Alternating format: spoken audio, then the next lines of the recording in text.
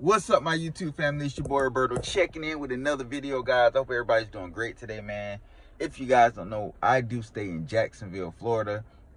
We are in the midst of a hurricane that's coming through. We are not supposed to get hit big by it, but we will get some bad rain and some bad weather. Pray for those people in Central Florida, Tampa, and places like that, because they're going to get the bad part of the hurricane. And those hurricanes are something serious, guys. They do some devastating work. But on to the video, guys. Keep them people in your prayers.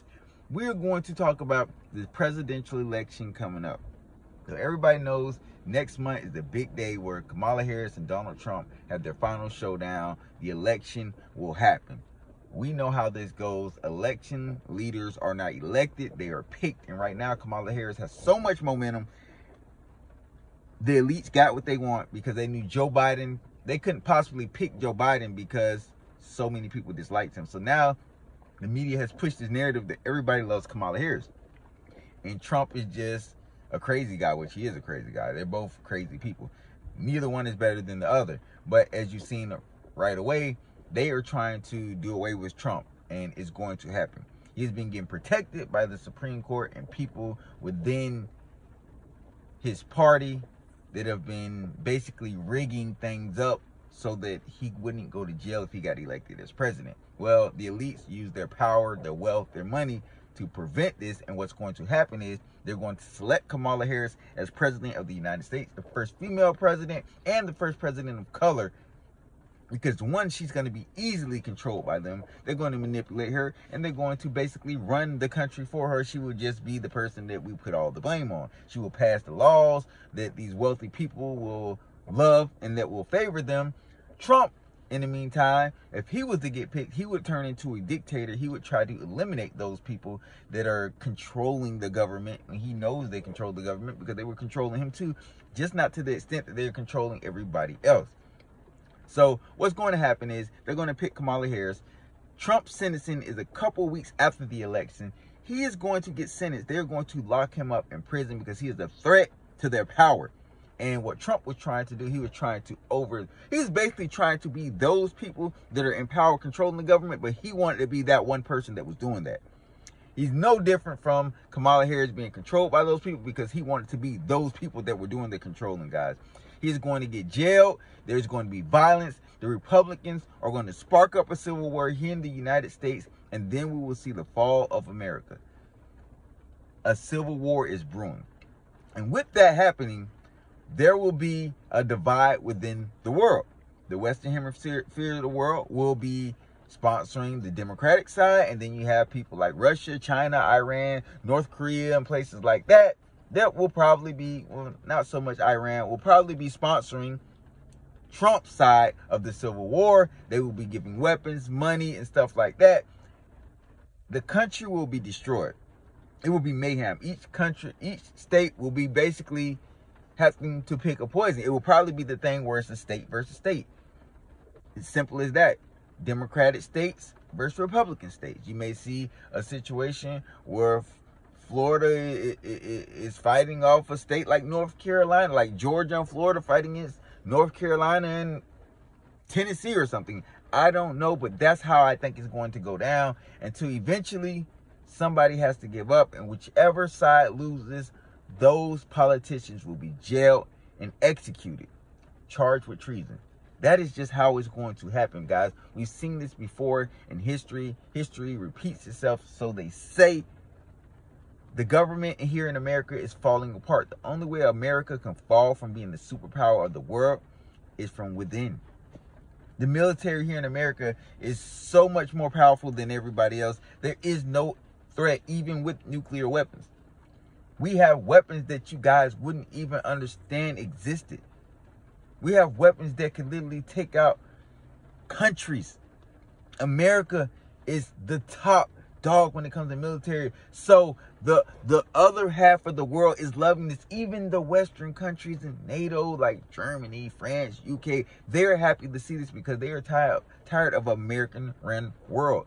Everybody wants to be the superpower. Everybody wants to run the world, but everybody doesn't like the fact that one country is so much further above all the other countries, guys. So what we're going to see is a divide. We're going to see these countries going against each other, and we will see countries being backed by American,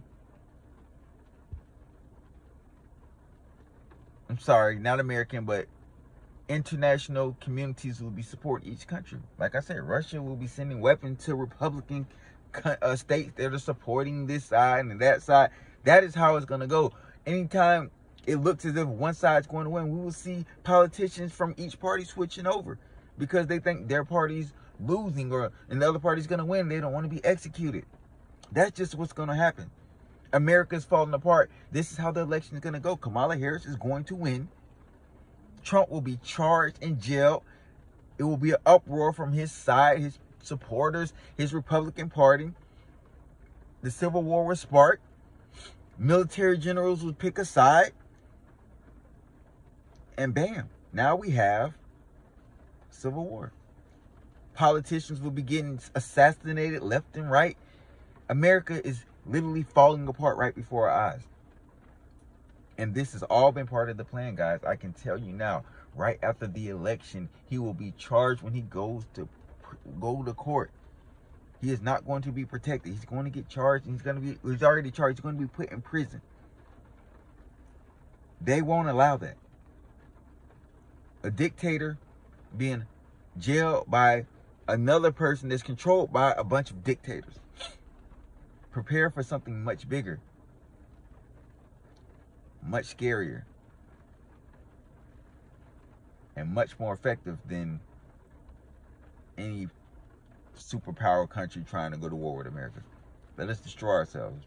And then that's when Russia and China will realize, now after the Civil War, America's weak. Now it's time for us to go in. It doesn't matter who wins. They're going to turn on whoever they sided with and picked. And they're going to attack America. Take our resources. Take all the stuff that we have. Boot us out of the Middle East. Boot us out of anywhere that we're at, because our troops are not going to be able to stay over there. We're going to have a minimum amount of troops around the world. So now we can't police the world because they have to come back home and fight. Guys, we are seeing the fall of America. Russia and China has been plotting. Taiwan will go down. Ukraine will go down. Sorry, hit myself in the glass, Roberto. Calm down. All these countries will go down because they don't have the backing of America anymore. Asia will become China's stomping ground. Europe becomes Russia's new proxy state. Ukraine goes. Poland goes. Eastern Europe is going to go down. Asia, Taiwan, the Philippines, Japan, South Korea, all those countries become China's bitches. Because that's just how it's going to happen with America not being able to defend them anymore because we're too busy fighting at home. Our country has never been this divided since the Civil War. This is all in power. This is all because of those in power, the elites controlling stuff. And they're so scared of Trump because they know this could be the possible outcome. And this is not what they want. Guys, this is Roberto Conspiracy Files checking out. And you know what? I'm going to have a part 2 because there's a lot more I need to tell you guys. There's a lot of stuff going on behind the scenes that you guys don't know. Our politicians, there are people in each party being sponsored by international communities that shouldn't be sponsoring them. Simple as that. And there is a huge spy in our government, a very high-ranking politician and a very high-ranking military general that is being a spy for another country. We'll talk about that. I have the evidence, guys. Stay tuned.